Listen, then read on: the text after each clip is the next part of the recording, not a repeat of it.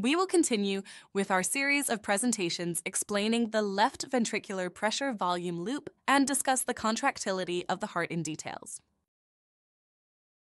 Let's start by stating that the end-systolic pressure-volume relationship represents the maximal pressure developed by the LV at any given volume at end of systole, and is a measure of cardiac contractility. The slope of ESPVR, also referred to as EEs, is an index of end-systolic elastance, indicated by change in pressure divided by change in volume, and provides information on contractile function of the heart. Cardiac contractility is the innate ability of the heart muscle to contract, independent of preload. Therefore, a change in EEs can be viewed as a change in contractility.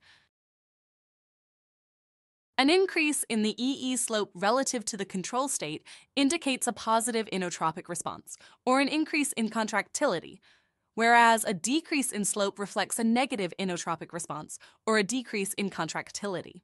The degree at which the slope of the ESPVR has changed can give you information about the overall health of the heart and be used to characterize certain cardiac disease states. With increased contractility, the heart's ability to generate force during contraction is enhanced. This has specific effects on the end-systolic pressure, ESP, end-systolic volume, ESV, end-diastolic volume, EDV, and stroke volume, SV. The left ventricle can generate higher pressures at the end of systole for a given end-systolic volume. This is reflected in a steeper slope of the ESPVR line. Essentially, the heart can pump more effectively against a given afterload, leading to higher pressures. Increased contractility means the heart can eject a greater volume of blood during systole, which reduces the end-systolic volume. As a result, the volume of blood left in the ventricle after contraction is lower.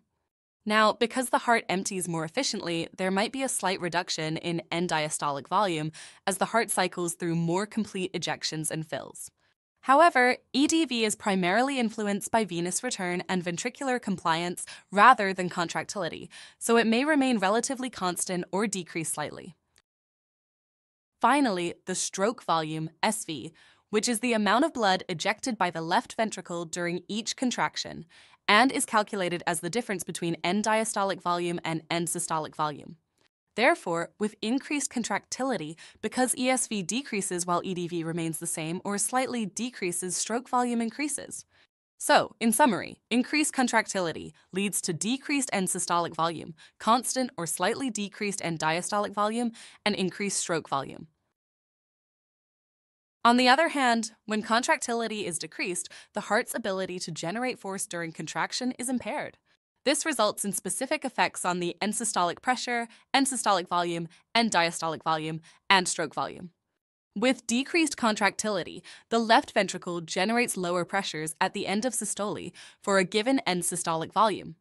This is reflected in a flatter slope of the ESPVR line. The heart is less effective at pumping against a given afterload, leading to lower pressures. Decreased contractility means the heart cannot eject as much blood during systole, which increases the end-systolic volume. More blood is left in the ventricle after contraction. At the same time, and because the heart empties less efficiently, there might be an increase in end-diastolic volume as the heart cycles through less complete ejections and fills.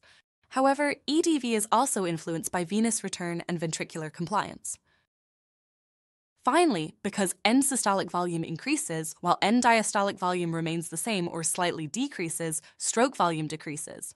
So, in summary, decreased contractility leads to increased end-systolic volume, constant or slightly increased end-diastolic volume, and decreased stroke volume. Thank you for watching. Please leave your comments in the comment section.